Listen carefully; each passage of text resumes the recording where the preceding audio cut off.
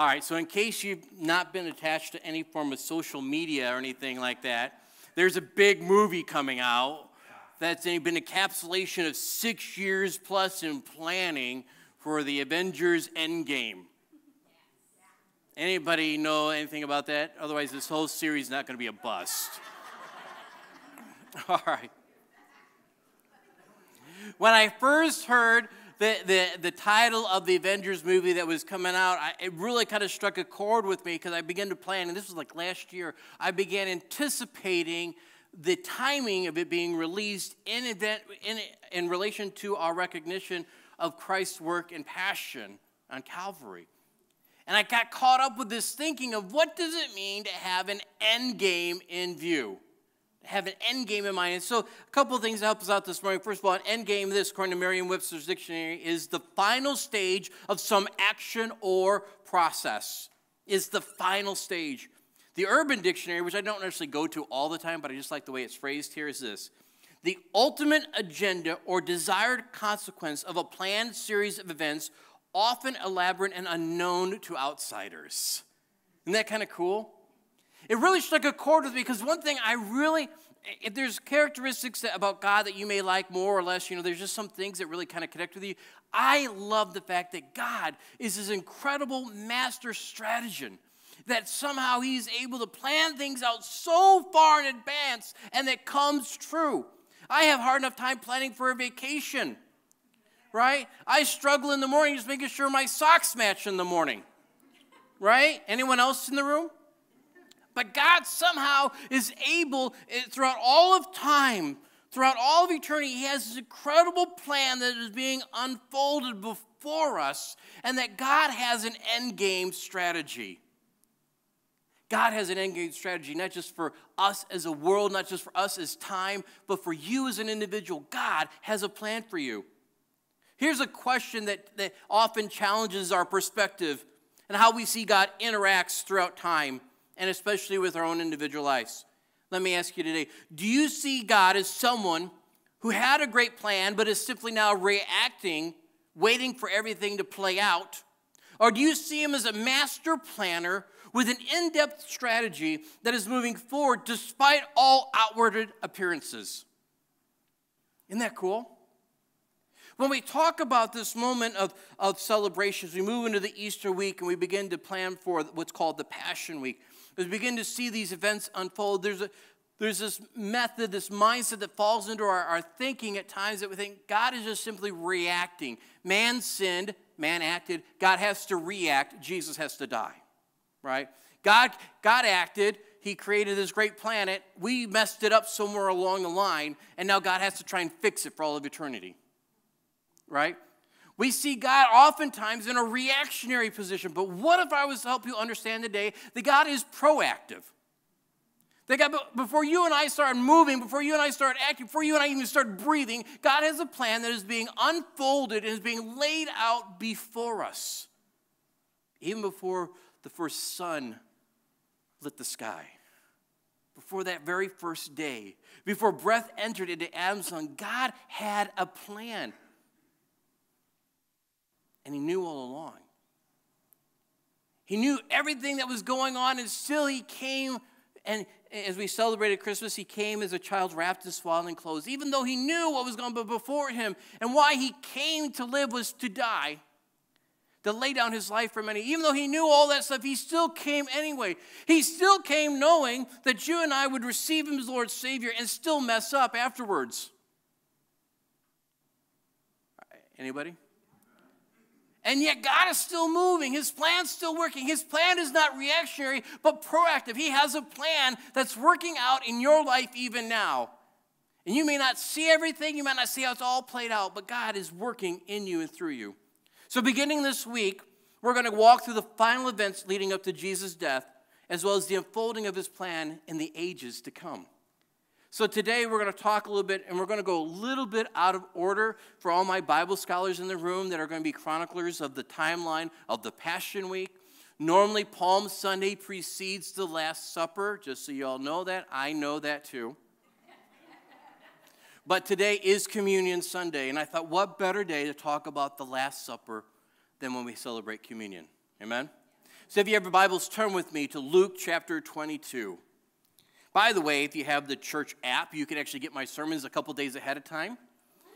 Yeah, that doesn't mean you can skip Sunday.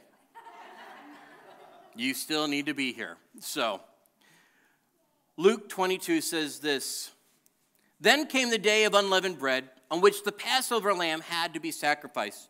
So Jesus sent Peter and John, saying, 'Go and prepare the Passover for us, that we may eat it.' They said to him, 'Where will you have us prepare it?' He said, 'Behold, when you've entered the city, a man carrying a jar of water will meet you. Follow him into the house that he enters and tell the master of the house, the teacher says to you, where is the guest room where I may eat the Passover with my disciples? And he will show you a large upper room furnished. Prepare it there.' And they went and they found it just as he had told them, and they prepared the Passover. And when the hour came, he reclined at the table, and the apostles with him. And he said to them, 'I have earnestly desired to eat this Passover with you before I suffer. For I tell you, I will not eat it until it is fulfilled in the kingdom of God.' And he took a cup, and when he had given thanks, he said, 'Take this and divide it among yourselves. For I tell you, from now on, I will not drink the fruit of the vine until the kingdom of God comes.' And he took the bread, and when he had given thanks, he broke it and gave it to him, saying, 'This is my body, which is given for you. Do this in remembrance of me.' And likewise the cup after they had eaten, saying, 'This cup is poured out for you, is the new covenant in my blood.'" Will you join me as we pray one more time? Father God, I pray for clarity of thought and speech. I pray, God, your passion would continue to be unfolded before us, God, and we begin to see your incredible plan on display. Lord, I pray for a widening and increasing of our perspective and vision of seeing how you are actively moving, God. I love you, Lord, and I thank you. Be with us now, I pray, in Jesus' name. Amen. Now, Passover was not an unusual time of year. It's like Christmas time, if we have to think of a calendar or event, a holiday that everybody would around us at least be aware of. Passover is that time in that region. Everybody understood what was going to be happening at that time. So Jesus said, it's time for Passover. It's time to get together and let's have the Passover meal together. And so he tells the disciples, I want you to go get the place ready. And their question was simply this: where would you like us to get things ready? How would you like things to be planned out here, God? Or Jesus. And Jesus says, look, I already got it taken care of. You're going to go into town.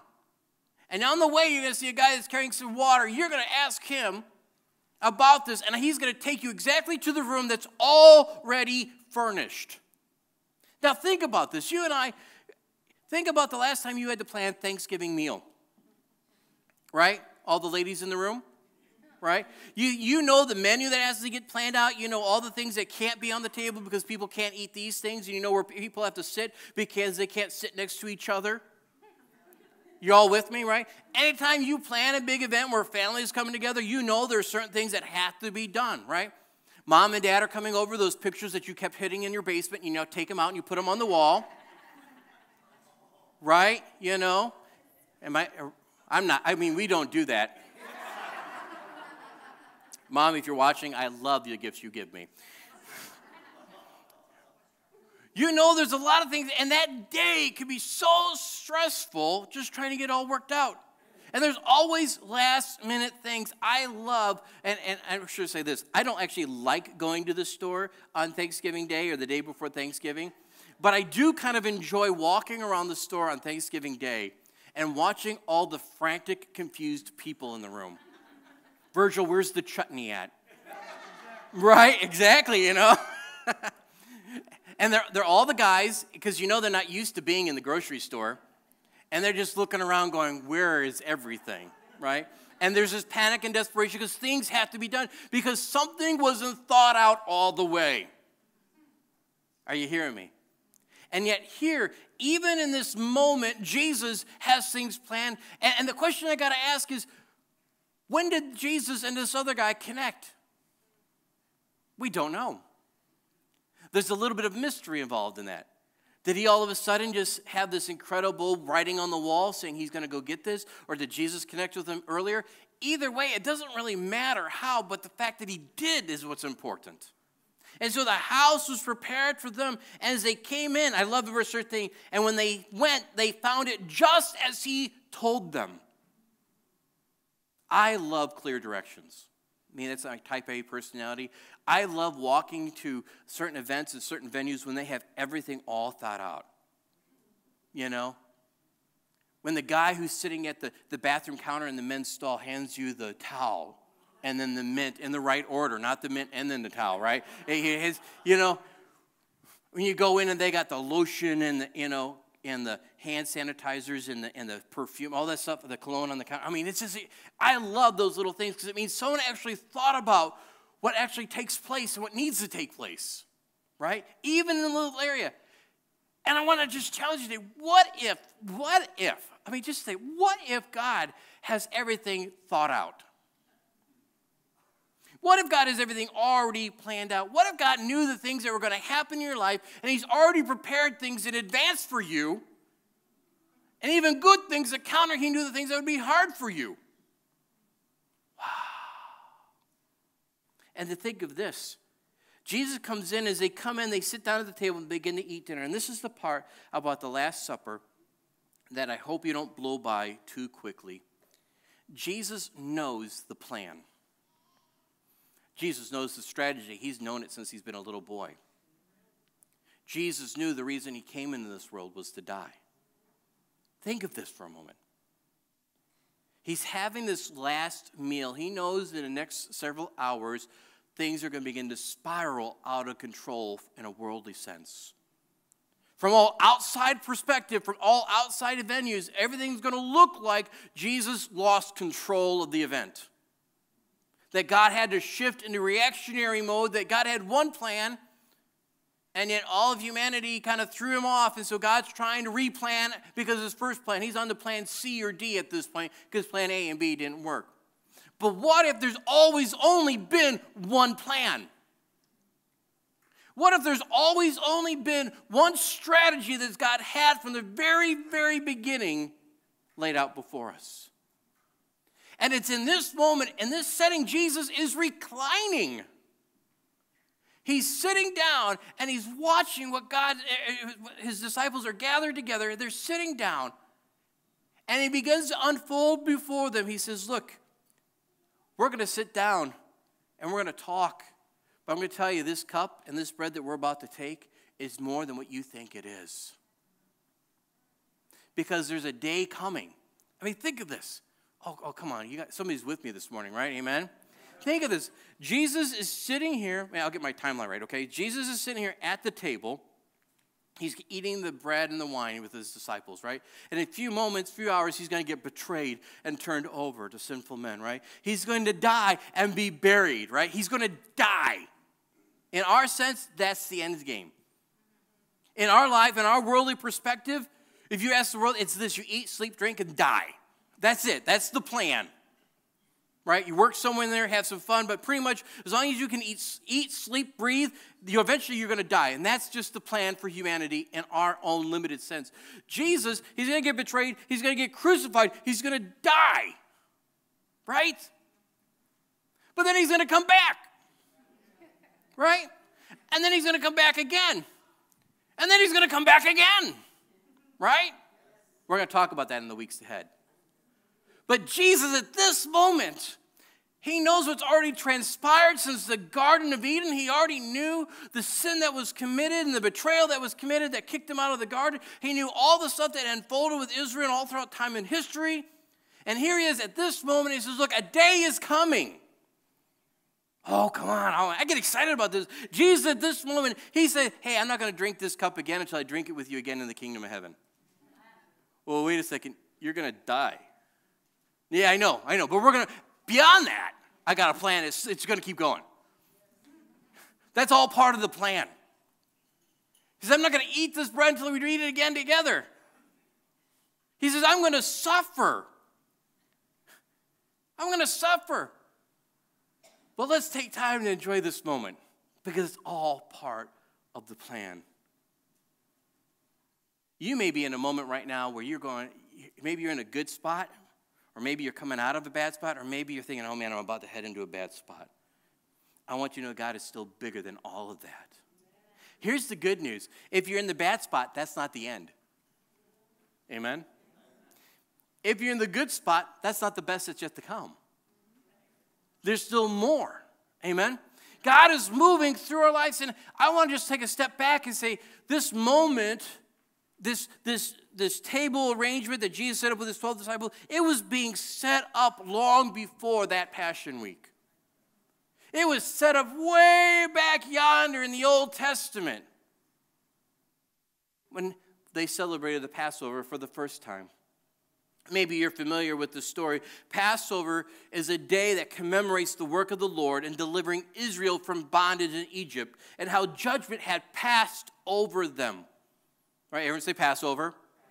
Right, Passover. It's that moment in time when the Israelites God had already been doing signs and wonders, and the plagues had come, and this was the last moment. This is the death of the firstborn, the destroyer that would come. And God told Israel, be prepared. This is what's going to happen. If you're going to escape this judgment, if you're going to escape this penalty, this is what you need to do. You need to sacrifice a lamb, and you're going to put the blood on the doorposts. And when the destroyer comes, he's going to see the blood, and he's going to pass over you. You all with me? And when they did not have the blood on their doorposts, on their lintels, they lost the firstborn. The firstborn died that day, and such a calamity arose in all of Egypt that has not yet been seen since, the scripture says. Imagine, all the firstborns in the room, raise your hand. Thank you for participating. This is your end game. But fortunately, the angel saw the blood and passed over them, right? And so Moses gives them this instructions. If you're not familiar with this story, I want to challenge you to go to the book of Exodus and read chapter 10 and following. But in chapter 12, we see this. He tells them how they're going to eat this meal because they have to eat a meal before they take this long journey. And this is where it's called the Passover meal. It says this in verse 11, in this manner you shall eat it, with your belt fastened and your sandals on your feet and your staff in your hand, and you shall eat it in haste. It is the Lord's Passover. For I will pass through the land of Egypt that night, and I will strike all the firstborn in the land of Egypt, both man and beast, and all the gods of Egypt I will execute judgments. I am the Lord. The blood shall be a sign for you on the houses where you are. And when I see the blood, I will pass over you, and no plague will befall you to destroy you when I strike the land of Egypt. This day shall be a memorial day, and you shall keep it as a feast to the Lord throughout your generations. As a statute forever, you shall keep it as a feast. So Israel recognized the significance of this event. This was the last meal they were going to have in Egypt before they got out. And it was through God's working and through his mighty hand, the scripture says, that he delivers Israel and he brings them out. This is all part of the plan. See, in fact, the whole process of Israel being in Egypt and being in bondage and the deliverance and all that stuff, that was all prophesied long ago. God's not reactionary. God's been planning this whole thing out since the beginning of eternity. Let your mind think about that one for a little bit, right?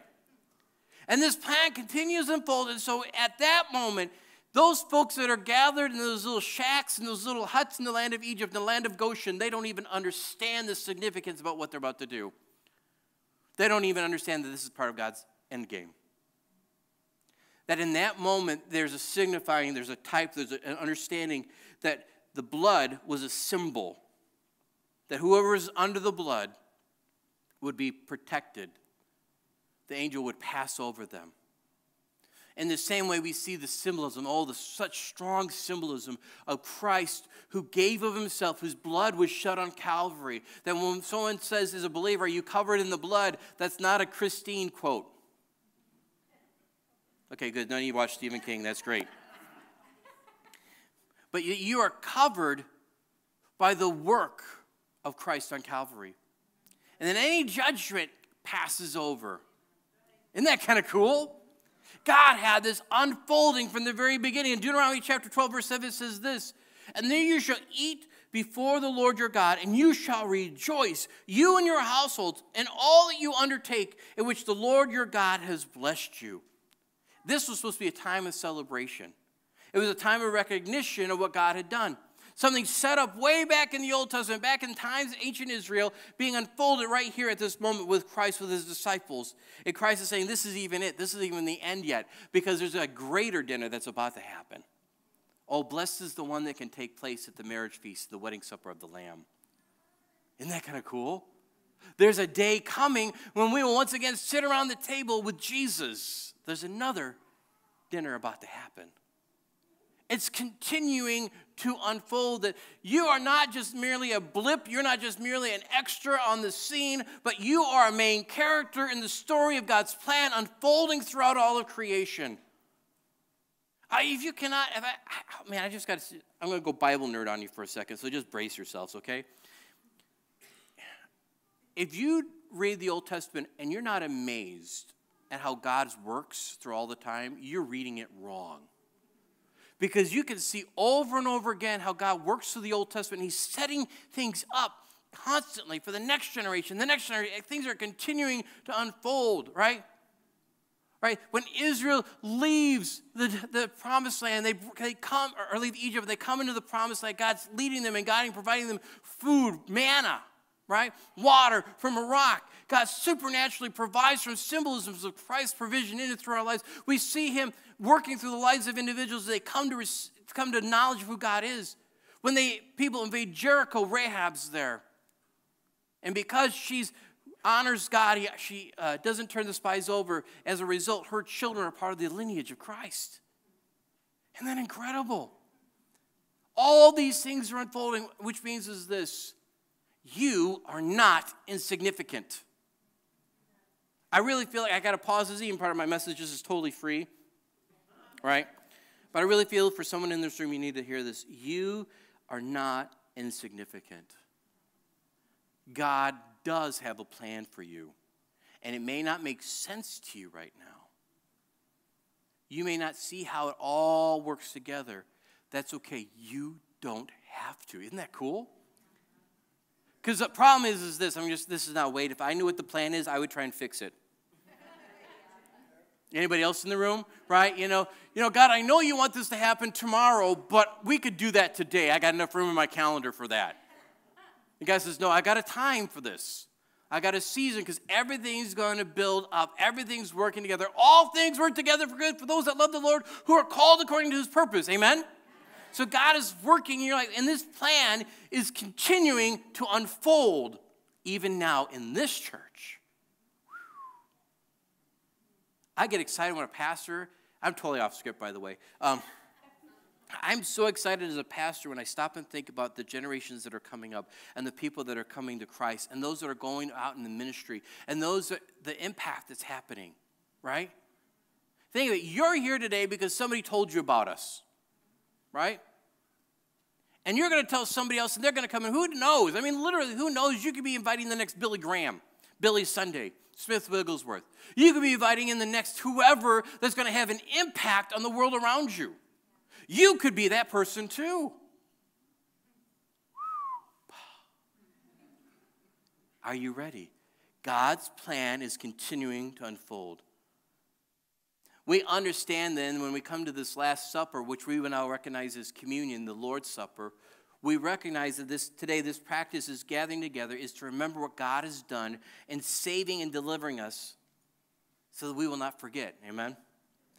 Those gathering, even after Jesus' resurrection, after his ascendance into heaven, as the early church would gather together, they would still come together, even in the midst of the strongest of persecutions. Even knowing that when they gathered together, they became a bigger target, they would still come together, and these would become known as agape feasts or love feasts. Are you all with me? Everyone say love feast. Here's an example of some of the earliest love feasts found in Acts chapter 20, or Acts 20, verses 7 through 12. It says this. On the first day of the week, when we were gathered together to break bread, Paul talked with them, intending to depart the next day, and he prolonged his speech until midnight. There were many lamps in the upper room, and we were gathered, and the young man named Eutychus, sitting at the window, sank into a deep sleep as Paul talks longer still. And being overcome by sleep, he fell down from the third story and was taken up dead. Is that the end game? No. Paul went down, bent over him, taking him in his arms. He says, do not be alarmed, for his life is in him. And when Paul had gone up and broken bread and eaten, he conversed with them a long while until daybreak, and so departed. And they took the youth away alive, and they were greatly comforted. Isn't that amazing? Paul gathers together. He's going to talk with them. He's going to talk until midnight. Amen. Pastor's not talking that long today. All right? It gets warm in the room. There's candles. It's just that right moment. Eutychus is sitting by the window because of a nice cool breeze, but he's listening. All of a sudden, he dozes off, and out the window he goes. on the ground. Now here's the rub. Something like happened today, what would we do? We'd panic. I'm sure they were a little upset and frightened too. But just even as Aaron shared, I love that earlier this morning with Vivian. Let's go to God first, right? And so here he is. He goes down. Oh, he's not dead. He's still alive. He was only mostly dead. So he gets up, and he continues with the breaking of bread with them.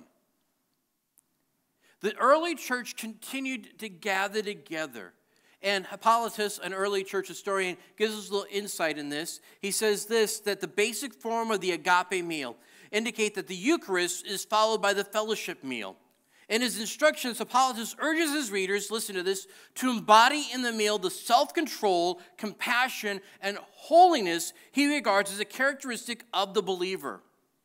So this moment, this love feast, became a very significant time for the early church. That people from all different backgrounds would gather together and that they would recognize what God had done in their lives and that God would continue to move in their lives until the day of his return when they would all be with him in heaven for eternity. Amen? So here's some guiding principles I want to give you as we prepare ourselves for the Lord's Supper this morning. And I'll be quick this morning. So quickly, here we go. Because we know that whenever two or three people gather together, there's a possibility of misunderstanding and conflict. Right? Even so, in the early church, so the Apostle Paul gave some directions to the early church. And this first thing is this. First, you got to understand when we come to the Lord's table, self-examination is essential. You have to be willing to look at yourself. 1 Corinthians 11, 28 through 30 says this, let a person examine himself then, and so eat the bread and drink the cup. Whoever eats and drinks without discerning the body eats and drinks judgment on himself. That's why many of you are weak and ill, and some have died. Okay, y'all with me now? Got everybody's attention? Communion is serious stuff because we're recognizing Christ's body, his church. We're recognizing the body, the bread that's represented there, and what he's done for us and what he's doing in us, right? Which means we have to pause and stop. We have to pause and stop and reflect on what Christ has actually done. Here's a great thought. Think of all the losers in the room right now. Right? Make sure you hold up your mirror. Right? But think of this. Everyone in this room, you come from a different story, a different background. We have all, by our own nature, are failures. Right? And that would seem like the end of the story. Aren't you glad God didn't leave you there? Right? So here's the incredible great grace of strength and grace vision today, is if God can save you and change you, he can do it for the person next to you as well. Right? So there's people in this room, there are people that are gathered in churches all around this city, all around our state, nation, etc., that don't look like you, don't talk like you, don't act like you, may even do dumb things. Right? But there's still grace enough for them as there was for you. So let's pause and stop before we cast a stone, before we hold on to a stone of offense. We stop and remember what Christ has done for us. Amen? Secondly is this. When it comes to the Lord's table, selfishness is out of place. Grace has to be our rule. 1 Corinthians 11:33 continues on, says this, so then, my brothers and sisters, when you come together, wait for one another. If anyone is hungry, let him eat at home. So that when you come together, it will not be for judgment about the other things. I will give directions when I come. Now, this seems a little strange, but I got to set up a little background for you and I, how this makes sense. Joseph Bingham writes in 1870, he gives an account, I'm going to summarize it briefly, is this, is that somewhere along the line in church history, the church quit sharing everything in common. You with me? Because if you go back to the book of Acts, all your paycheck went to the church. No amen on that one. I was waiting. I was giving an extra Holy Spirit pause on that one. Scripture says they held everything in common. They shared, and if anyone was in need, they took what they needed. They didn't take more, right? But somewhere along the line in history, we retreated just a little bit, right? And the rich held their stuff, and the poor had nothing, right? So he says this here, there's this opportunity. They're going to come together and have an eating time. They're going to have a feast together, and then they're going to have Eucharist. They're going to have the fellowship of communion together. And in the process, if they're not careful, someone could out-eat someone else. You know what's really hard is when you have 3 brothers and there's only 8 slices of pizza. Right? You know what's going to happen. You know, right? There's 8 slices. Let's just do the math. 8 and 3. That means I get 3 slices of pizza. Because I'm older and faster than my other 2 brothers. Right? Someone's going to go a little less. But that's selfishness. It's really easy when we look at where our situations are at. It's really easy to know where we're coming in from and the baggage and the hurt and the pains of the week. We come in and we want to make it all about us. I'm hungry too. Paul says, hey, look, wait a second. Go home and eat first. And then come together. If you have the money, if you're rich, you can eat first. The poor, when they come, may not have enough. So this truly may be a potluck blessing for them. Joseph Bingham, I said, continues on. He says this, for though the rich did not make all their substance common, yet upon certain days appointed, they made a common table. And when their service was ended and they all had communicated in the holy mysteries, they all met at a common feast. The rich bringing provisions and the poor and those who had nothing being invited, they all feasted in common together. So here's the thing. The rich still practiced throughout the church. They still brought excess into the church. Right?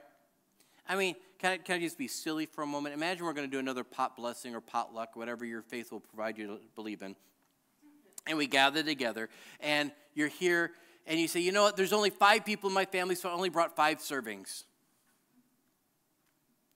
Are you with me? You're not with me? Well, that means that means I get 5, that my family's going to be taken care of, but you're going to be hungry, Corbin. And we don't want that, right? So you know that it's just etiquette that if you can bring a little more, you bring a little bit more, right? Y'all with me? In this same way, God's blessed your life. God's blessed you in some area you have more than someone else has. So when we come together and we celebrate what God has done, let not hold back and be stingy, but let grace abound, amen? And lastly is this, self-awareness is needed. Because Jude says this, verses 12 through 13. These are hidden reefs at your love feasts, as they feast with you without fear, shepherds feeding only themselves, waterless clouds swept along by winds, fruitless trees in late autumn, twice dead, uprooted, wild waves of the sea casting up the foam of their own shame, wandering stars for whom the gloom of utter darkness has been reserved forever. Jude addresses the fact that throughout the ages there are those that have sought to corrupt, take advantage of, and demean the practice of remembering what Christ has done. And Paul and Jude would encourage us today to take careful note of what God has done. As a church, we practice open communion, meaning you don't have to be a member of the church to take communion with us today, because we believe in the grace of God, right? But we do believe in one thing that is one requirement that we hold fast to, and this, is that in order to take communion, you have to recognize who Christ is and what Christ has done. You recognize that Jesus Christ is God, and that he died on the cross for your sins, whom you've asked to forgive you of yours, and you've allowed him to be the Lord of your life. That's the requirement, that you have a relationship with Jesus Christ, both as Lord and as Savior. That's really the only requirement we have, but it's such an incredible one, because if we eat and drink and we don't even think about it, we're just popping bread and slugging down shots of grape juice, right? That's all it becomes. It's all it becomes, and it loses its power. And as a result, listen to this. That is why many of you have fallen sick and some have died, Paul says. He tells Timothy later on in 1 Timothy 4:16, he says, keep a close watch on yourself and on the teaching. Persist in doing this, for by doing so you'll save both yourself and your hearers. I'm going to challenge some of you today to take your faith level to another level, another step. is a lot of times we live our faith simply for ourselves, but we don't understand sometimes that the life we live and the faith we pray and we live out actually has an impact on those around us. Right? If someone came in that was a blatant Satanist, right? They've got the black cloak on. They've got 666 carved in their head. I mean, just be as obvious as you can about it, right? And they come in, and they're going to just say, I don't love Jesus, but I want some of this communion anyway. We go, hey, I love you, bro, but that's not going to happen. And they go, what? Aren't we supposed to be included? No, there's a point where we have to safeguard and understand the significance of what's happening here. For his sake, I wouldn't want him to take it. Are you hearing me? Because I don't want him to eat and drink judgment. I want him to receive grace. I want him to receive mercy, right? I hopefully if that happens, you all start praying really hard. And all my Pentecostals start praying in tongues. Come on, right? I mean, because we're believing God can cast out demons. We believe God can heal the sick, raise the dead, right? This is what communion is all about. So when you take it in a moment, I want you to just pause and do a couple things. I want you to stop and seriously look at yourself. If you're here today and there's sin in your life that you've been playing with, stop. Stop. Well, how do I do that? Say, God, I confess this to you. I confess my sins to you because you're faithful and just to cleanse me of all unrighteousness. God, I don't want this in my life anymore. Amen? Examine yourself. If you're here today and you don't have a relationship with Jesus Christ, I encourage you, don't be uncomfortable about it. You don't have to take communion. Isn't that kind of weird for the pastor to say that? But I want you to understand why. I want you to take communion, but I want you to have a relationship with Jesus Christ more. Because communion is a proclamation of what God has done in us and through us. Amen? The other thing is this. As you hold the emblems in your hand, I want you to take time to discern who the Lord's body is. This is a hard one. Right now, if you're here and you've got anger against somebody's hurt you, somebody's wounded you, you've got to take the bold step of faith and say, God, it still hurts. Things aren't right yet, but I'm going to choose to forgive. Are you hearing me? That's the hard part. God, just as you've forgiven me, I've forgiven them. Because here's the great thing. I mean, think of all the stuff you've done wrong in your life. We'll give you some extra time here. All right? And yet God still chose to forgive you. That's grace. Show that grace to those that are in need around you as well. Amen? So as we take communion, let us truly ask and treat it as a solemn affair this morning if we can. So I'm going to ask you this. This is the rule of the house right now. Don't leave the room. You with me? Let's not get up and wander around right now. We're all going to sit and be in order. We're going to have the emblems, and we're going to wait till everybody's been served, right? I know you're hungry. I'm going to let you out really soon, right? But this is not snack time. You with me? This is a somber event. But it's also a time of rejoicing. We recognize what Christ has done, but we recognize what Christ is doing and about to do. Amen? Tracy, if you'd come, if our ushers would come, as we prepare our hearts. The end game here is this, is understanding that what we practice today is more than a spiritual stack time or even a religious practice to appease a fickle God. Are you catching me? Instead, we pause to remember the incredible act of deliverance that Christ has brought about in our lives and is about to bring out in the age to come. The Apostle Paul then writes to the early church in Corinth, "For what I received from the Lord, I also now deliver unto you. That the Lord Jesus, in the night when he was betrayed, took the bread, and when he had given thanks, he broke it and said, 'This is my body, which is for you. Do this in remembrance of me.' Will you join me as we give thanks for this bread together?"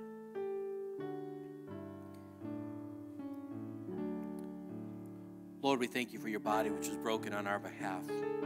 We thank you, Lord, for this bread of fellowship and provision, that you, O Lord, would take our place, that you would carry the weight of all the sin of humanity upon yourself, Lord, and that you would bring healing and strength for us. I thank you, Lord, for this bread is the bread of fellowship and inclusion, God, that you have invited us to come and sit at the table with you because of your incredible work. We thank you for your body, for this bread which is broken on our behalf. We give you praise. Let Let us eat together.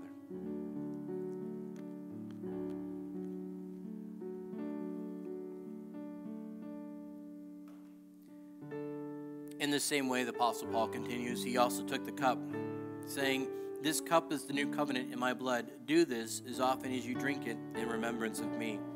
For as often as you eat this bread and drink this cup, you proclaim the Lord's death until he comes." In a moment, as we prepare to receive this cup, I want to challenge you in a couple things once again. One, that as you drink, you receive and recognize the forgiveness of Christ in and through your life. Amen? But also drink with the hope and the understanding that we are proclaiming that Jesus is coming again. And that there is a day coming as part of his divine plan that we will be with him for all of eternity. Isn't that incredible? Lord, we thank you for this cup. We thank you for the incredible symbolism that is tied with it, Lord. That you, O Lord, cleansed us through your work on Calvary. Lord, we know that the wages of sin is death. And that there is no atoning for sin except through a sacrifice with blood. And Lord, we thank you that your love for us was so great that you would lay down your life for us and call us your friend. Lord, we thank you so much that you have made a way for us to be with you for all eternity. So we drink this cup in celebration of what you've done, having cleansed and made us whole, making us a child of God. And we look forward to the day also that we will drink it with you in the kingdom of heaven. What a glorious day that will be. Lord, we thank you for this cup. Let us drink together.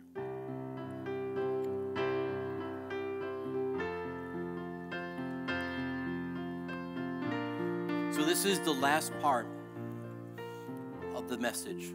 It's simply this. I'm going to challenge you. I know it may be last minute, but go out and have a meal with someone else in the church today. Maybe you can't do lunch because I know there's a meeting going on right away. Right, Miss Cassie? But maybe dinner. Part of the defining characteristic of the early church that was set in and seen through this Last Supper is the fellowship of believers. And so I'm going to challenge you. Find someone that you haven't had a meal with and go have fellowship with one another. Encourage one another, right? Don't just talk about the NCAA brackets, right? But talk about how Christ has impacted and shaped and changed your life, and you'll be amazed at what God has done. Amen? Father God, I just thank you for your church, and I pray now for your church. I pray, may the Lord bless you and keep you. May the Lord make his face to shine upon you and be gracious to you. May the Lord watch over as you would go out, as you would gather back in. And may the joy of the Lord be your strength, both now and forevermore. In the name of our God and our Savior, Jesus Christ, be now blessed. Amen. God bless you.